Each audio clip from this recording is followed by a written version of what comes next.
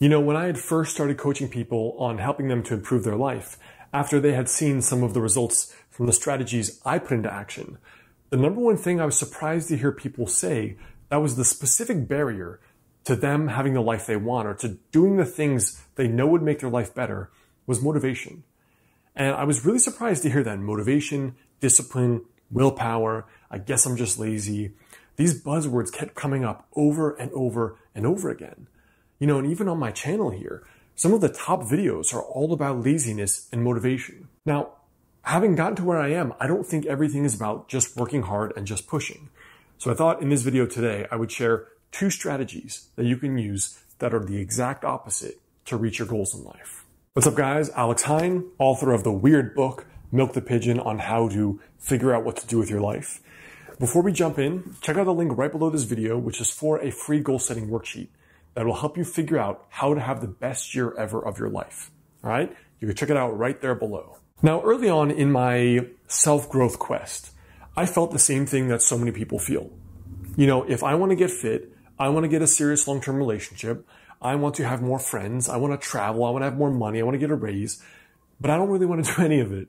So what exactly am I supposed to be doing on a daily basis, right? Who doesn't want to be fit? Who doesn't want to have the ideal person they're dating? Who doesn't want to have lots of money in the bank so they feel safe? Who doesn't want to travel to Italy every summer, right? But not everyone does that.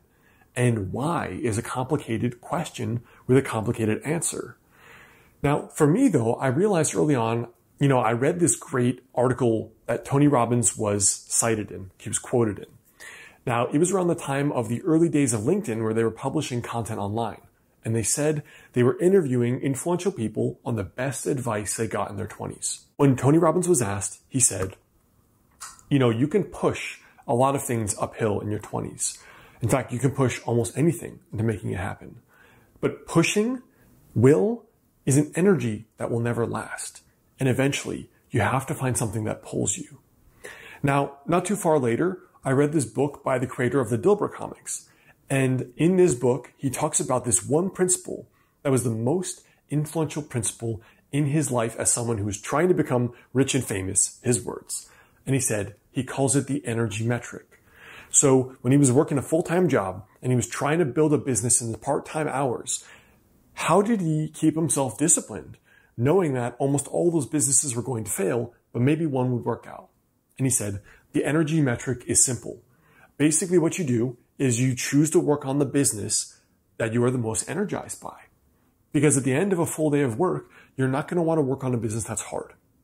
And as someone who worked for over 3.5 years before he made enough money from Modern Health Monk to quit his day job, I can tell you, working 7 days a week and coming home every night to work on a project that sucks, not that fun.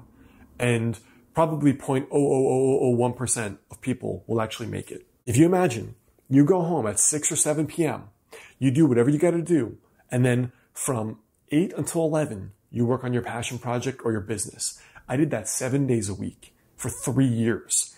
Only saw my girlfriend on the weekends at the time. So if you are willing to pay that price, I'm confident you'll get anything you want in life. But most of us aren't. So what do we do? That experience about the Tony Robbins, my own experience, Dilbert, made me realize you can reach goals in 2 ways, which are really this polarity, the opposite sides of the spectrum. One is push goals and pull goals. And you can decide consciously ahead of time what strategy you are going to use to reach your goals. And so I decided that, guess what? Business was going to be my push goal. I was going to have to push myself every night to do it. And so having primed myself ahead of time, I would remind myself I had to come up with a ritual before coming home to work on my business because I wasn't that motivated to do it. And what I ended up doing was every night before I worked on my business, I would eat dinner at the office, I would go work out for an hour, and then I would go to my favorite 24-hour cafe. So because it was a push goal, I had to come up with a ritual or a series of rituals that made that easier. For me, the gym, leaving where I live, getting out to a cafe was the ritual. So if it's a push goal, you may have to come up with a series of rituals and habits you stack together to get something done. It may be external accountability, it may be internal. Now, the other thing was pull goals.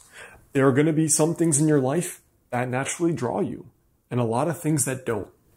And I decided that, you know what? One of the things I was really excited to do was I always wanted to write a book. And so because there was that inner calling for it, it was a lot like this goal was sitting down at the dinner table with a girl I knew right away I was into. I felt it. So it wasn't hard for me to put in a lot of effort towards something that I felt that inner draw towards. So for my book, I still had to be disciplined. I still had to come up with a ritual. And so for me, the first half of my evening ritual became, I'm going to go to that cafe out of my house and I'm going to work on this book. But I think the big lesson here is that some things in life you will have to push and some things will pull you. And just understanding how much of my life is push, how much of my life is pull, and then trying to maybe organize that ratio so that you have more of your life pulling you, drawing you, exciting you, it's magnetic, and less of your life you have to push. While at the same time understanding sometimes you're just going to have to be a fighter. And if it's like me, then maybe you're going to have to do a whole ritual before you do that one thing you know will improve your life, but you're having a hard time really doing it. Long story short, think about, is this a pull goal or is it a push goal? And if it's hard, what system can I set up to make it a little bit easier? All right, you guys, so before you go, download the free guide down below, which is a free worksheet on how to have the best year ever of your life. And then before you go, I have 2 related videos for you here.